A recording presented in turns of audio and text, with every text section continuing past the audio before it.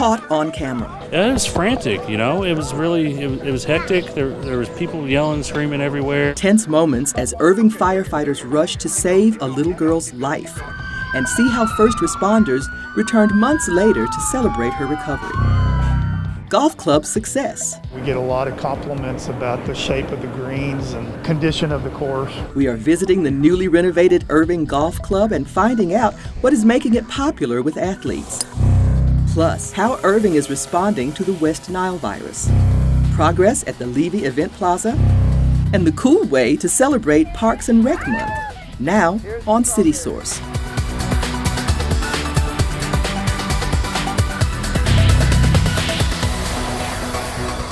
Hello and welcome to City Source. I'm Kathy Whiteman. Our top story today is once again COVID-19. Case numbers and hospitalizations continue to rise, and of the cases requiring hospitalization to date, more than 2/3 have been under 65 years of age. The statewide face covering order continues, and the public is strongly encouraged to observe all health protocols. Irving City Hall access remains by appointment only, and appointments are also required at Irving Recreation Centers. Irving Public Library offers curbside or drive-through service only at this time. With all of the focus on COVID-19, it's important to remember that West Nile virus can also be a concern at this time of year. Andrew Renfro is the city's vector control coordinator, and he joins us now. Thank you so much, Andrew, for being here. Absolutely. Thank you for having me. So let's start with one question we're hearing a lot. Can mosquitoes transmit COVID-19? No, there's a lot of internal processes inside a mosquito that have to happen for them to be able to transmit a disease. COVID cannot be carried by the mosquitoes of any kind. If you go to the CDC website under frequently asked questions, this question does appear and does have that same response. That's very good news for all of us, I'm sure, but that means that the issue, of course, is West Nile virus. So what happens when the city or county detects an infected mosquito? So the city has 19 traps placed every week across the entire city of Irving. Whenever we get our positive responses as given to us by testing labs done in Dallas County, those come back to us, and once we have positive, we go after 9 p.m. The city goes out, takes a truck, hits all of the areas that night within a 48-hour period of getting those positive test results, and then we re-trap that area and make sure that those come back negative for West Nile. Okay, so I'm sure you get questions about the spray. Is there any concern for people or for pets? No, actually, so the EPA regulations do not allow chemicals to be made that will really cause a lot of harm. That's never going to be a concern with spraying unless you go directly from the nozzle that we're spraying and breathe really, really hard while the spray is coming out. Truly, these chemicals are not harmful for the environment, for people, or for animals. Now, that doesn't mean we ask that you go stand outside when we spray. We really would like you to be inside to minimize any potential risks or any other factors that may be involved. But no, if you follow standard procedures, these chemicals are not going to be harmful that we're spraying at all. So along with the action that the city takes, like the spraying and continual testing, what are some things that viewers can do at home? So there are a process that we call the 4Ds. We've been preaching these in the program for a very long time as I've looked at the history of the program. Dawn and dusk are the most active times for mosquitoes. There are midday mosquitoes, but they are few and far in between. DEET is a chemical additive that you want to look for in mosquito sprays that will keep mosquitoes off you as a repellent. Drain all of your water. That is another thing that will really help get rid of any type of mosquito larvae from forming. And then also your clothes, your dress. I know Texas heat, it can be extremely hot and extremely daunting to want to wear long clothes and pants. But if you're going to be working in those times and have a fear of being around mosquitoes, long pants, long shirts. Okay, and I have to ask you this question. Does the color of that clothing that you're wearing make a difference to a mosquito? It does. So dark clothing tends to be more preferred by mosquitoes. Dark clothing absorbs more heat, which is what they're looking for. That's what they sense for to find a food source. So bright clothing can reflect heat more easily. That is fascinating, and I had no idea. I'm so glad I asked you that question. I want to follow up too on the drain part of the 4Ds. Stagnant water. Tell me about what that problem is, and should people be concerned about their pools if they have an outdoor pool? You don't have to be concerned about your pools as long as you have an active filtration. So just because the water isn't clear doesn't mean it's stagnant. Just because there's algae doesn't mean it's stagnant. Just because it's not moving doesn't mean that it's stagnant. Stagnant water is what happens when grass, other organic materials break down in the water and they create food for the larvae to eat. And that's what creates stagnant water. It's decay, and it's a lot of stink. You will smell stagnant water. It has a specific odor. It's very strong. It's very unpleasant. But if you have a swimming pool and you have an active filtration, which by code of City of Irving, you're supposed to anyways, as long as that pump is going, as long as there's filtering, it's going to be absolutely fine. You shouldn't worry about stagnant water unless you are perpetuating. If you've got leaves falling in your pool and you have no pump, that's going to create a buildup, but it takes a while. And the city is doing everything we can, myself especially. We work on stagnant water and getting that taken care of to prevent those mosquito breeding sites. Excellent. This is great information, Andrew. Thank you for it. The city has a mosquito hotline, and we'll put that number on the screen. When should someone call that number?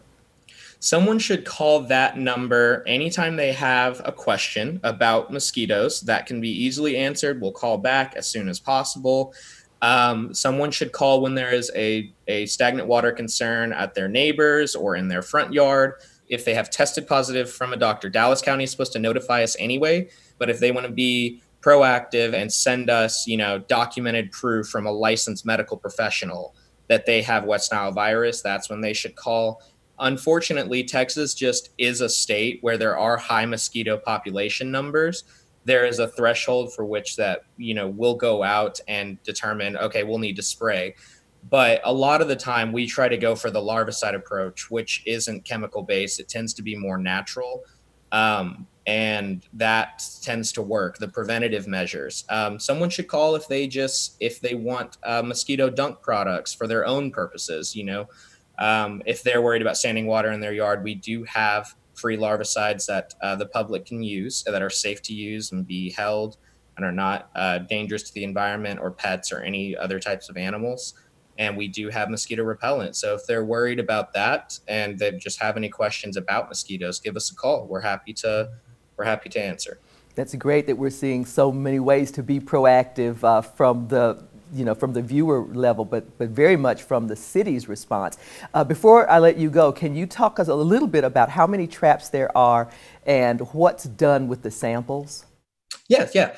There are 57 trap locations across the city. We trap 19 at a time, so we're on a tri-weekly schedule where we'll hit every area. When those samples get to us, our wonderful technician takes them over to the Dallas County Mosquito Prevention Center, where they are identified and sent off to a Dallas County laboratory, tested for West Nile, and then those results are given back to us. And from there, we evaluate the population numbers per trap area. We evaluate whether or not West Nile is prevalent in that trap area, and then we determine what kind of action needs to be taken, whether it's preventative larvicides or if there is positive West Nile, or if there is extremely high burst in population numbers to the thousands of a trap. That's when we'll go and conduct spraying with prior notification given to Irving residents. It's very good to hear. Andrew, thank you so much for the information that you've shared with us today, and we appreciate your time today. Thank you very much for having me. I'm glad to give it. Thank you. Find spraying schedules and more prevention tips at irvingfightsthebite.org. One place you will likely want to have mosquito repellent handy is the Irving Golf Club. The city recently invested millions to upgrade the course and clubhouse.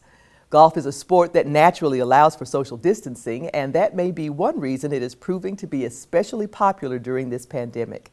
Brett Wheeler visited the Irving Golf Club to learn more about the increase in business. At the Irving Golf Club, there's a familiar sound filling the air. a sound that is music to the ears for Irving Golf Club General Manager Eric Wolford. Oh, it's been fantastic.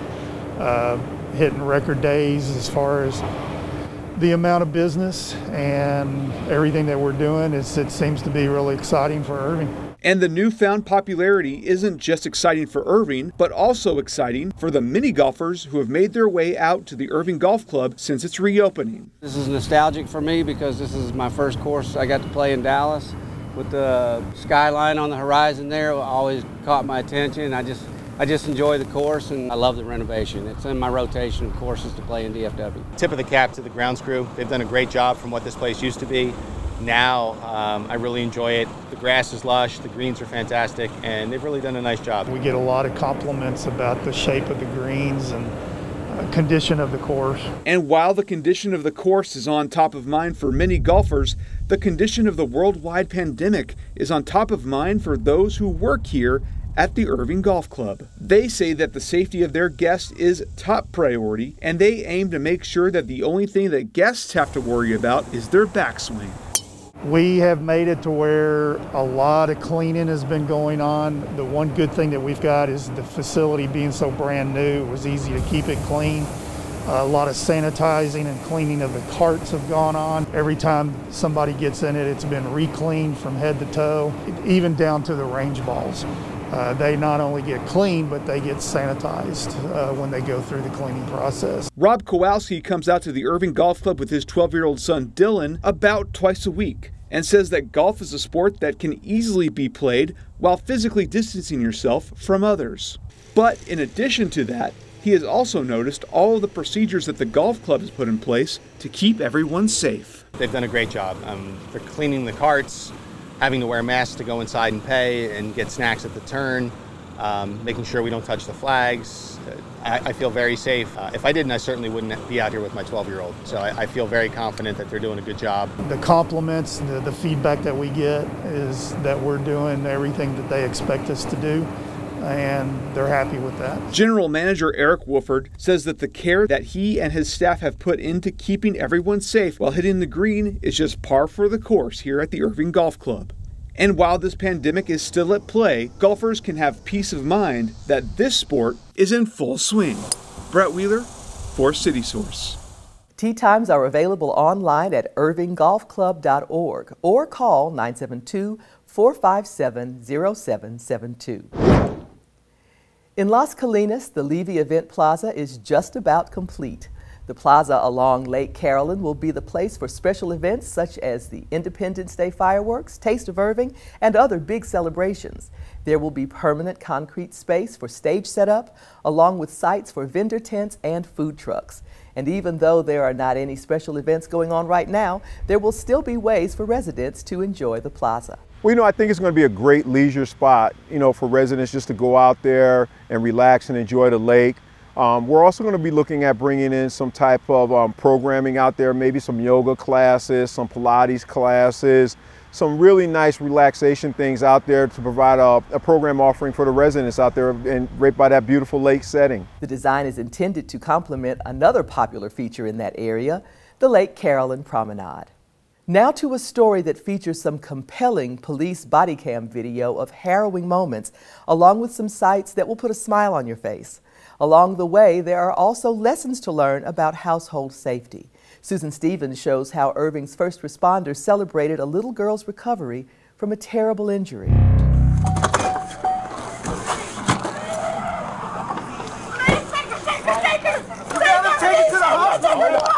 have gone!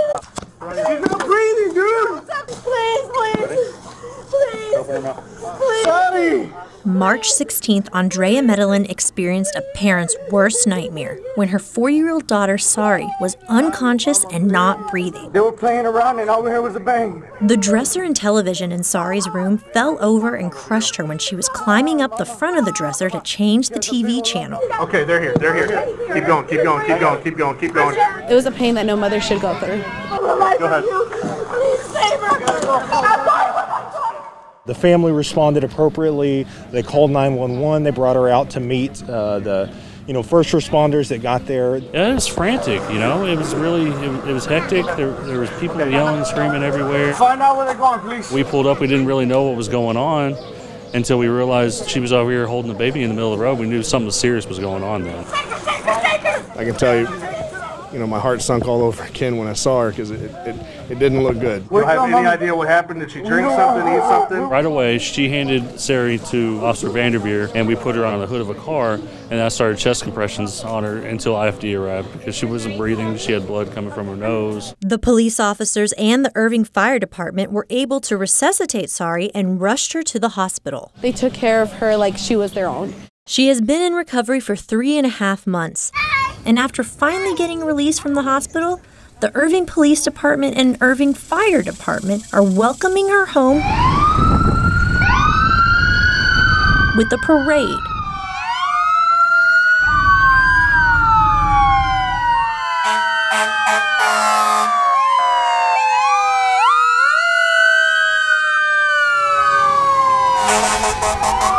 To honor her resilience and being able to fight through her medical health issues, to also honor the Irving and Fire officers that got out here quickly, prolonged her life to be able to get her to a medical facility so that the professionals, the nurses and doctors could do their job in helping get her back on a road to recovery. I saved your life, baby. It's also a chance for Sari's family to show their gratitude. I want to thank y'all because if it wasn't for y'all, she wouldn't be here. And I know how fast you guys were driving because I heard your tires screech as soon as you stopped and you saw me waving y'all down.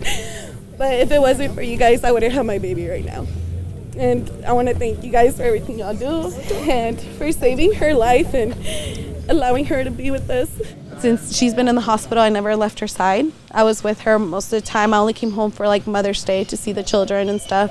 And getting to meet them, it was beautiful. And it's just as meaningful for the officers to get to see Sari awake and smiling. Kind of makes you want to cry a little bit, Yeah. Made me extremely excited to see her back home. According to the U.S. Consumer Product Safety Commission, furniture instability injuries and deaths remain a problem. There are furniture straps available, so you can actually strap that furniture to the wall. There's TV straps available. You can mount that on the wall instead of having it on something so that things won't fall on children and they won't be tempted as much to climb up there, and pull on it. It's an important tip to help keep your children safe.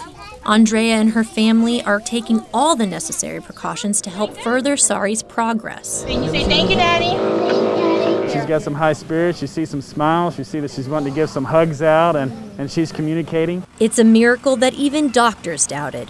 But now, Sari is home with her family and on the road to recovery.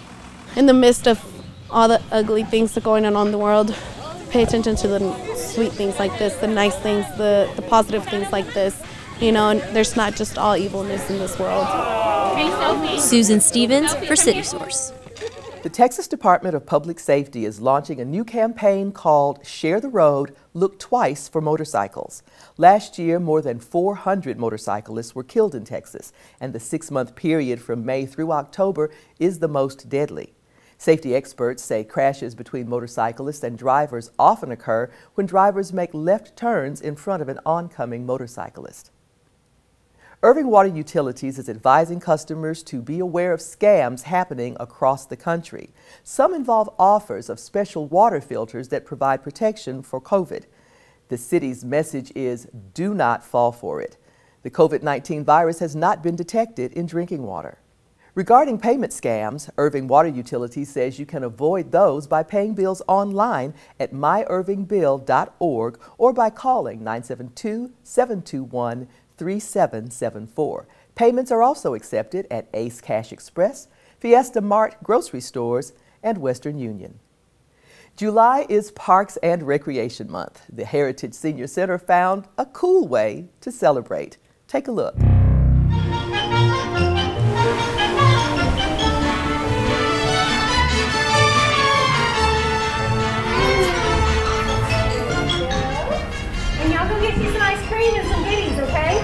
Right over there, you just stay in your car. Today we're supporting the Heritage Senior Center. I know they provide lunch for seniors in the community, and we wanted to just add a little bit of an extra touch. They're giving ice cream? Yeah, they're giving out ice cream. I'm going to stop and get some ice cream.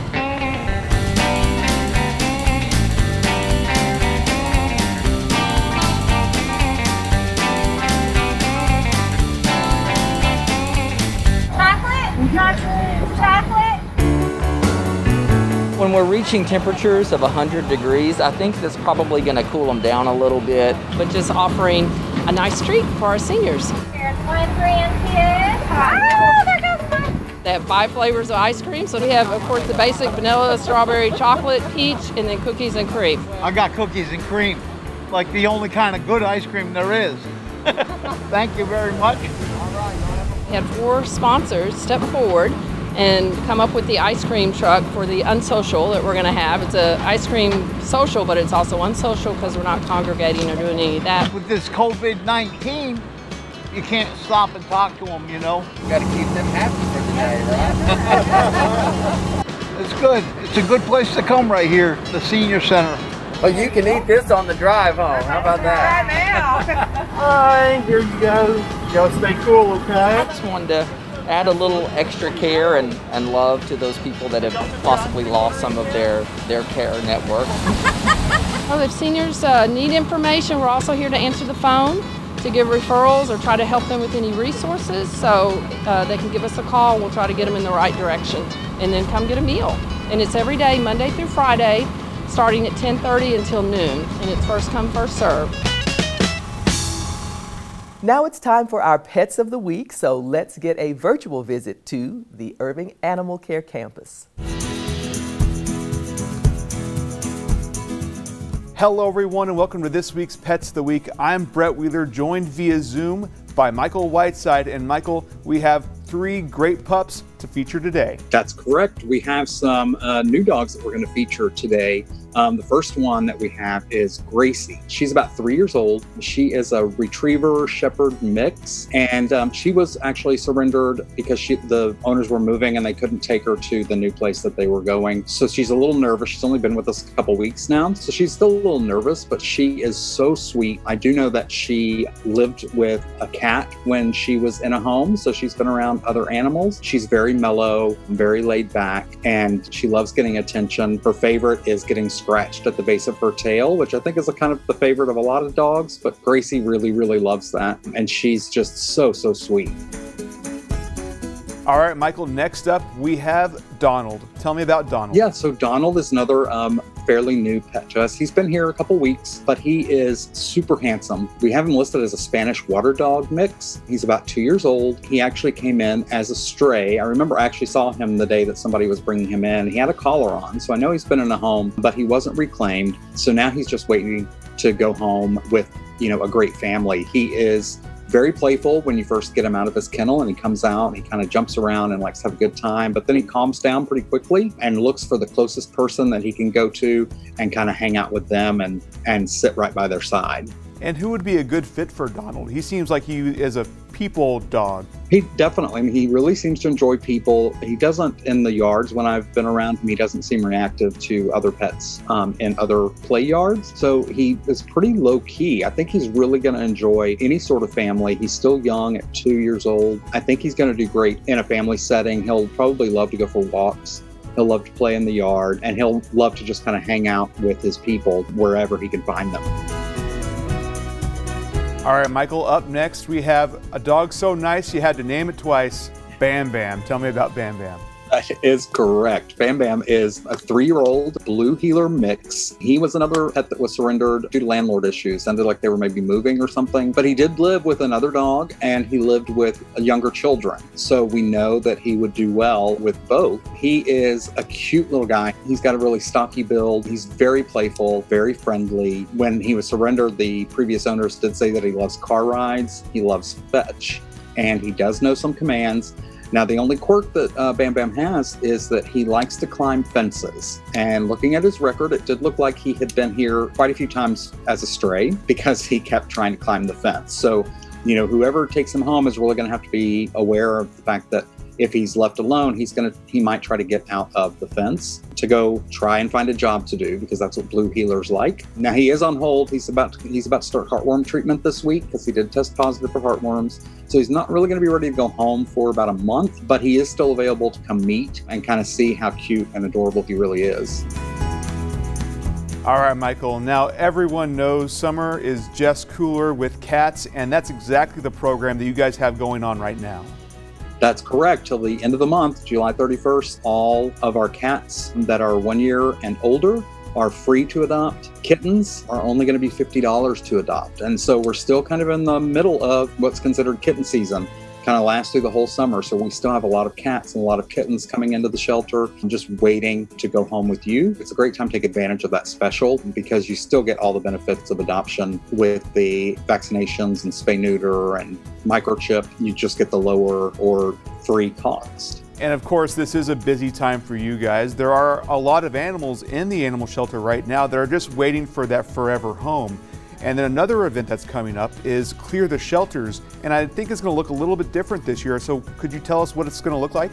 Yeah, we are planning right now for Clear the Shelters, which will be coming up in August. Typically, it's a single-day event. This year, obviously, there's going to be some changes, and we're working out how we're going to actually make that happen. But we're still getting ready to start promoting Clear the Shelters. You're going to see a lot of news stories on NBC and Telemundo stations about Clear the Shelters. And so we're really looking forward to see how it's going to work out this year and really work to really get all these animals out of the shelter once again through Clear the Shelters. And it's an amazing event, so please make sure to check out for that.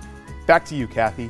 The best way to adopt right now is to call the Animal Care Campus and make arrangements to meet.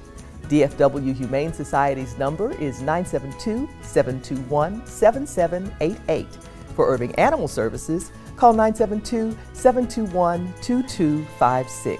Also, check out the websites on your screen.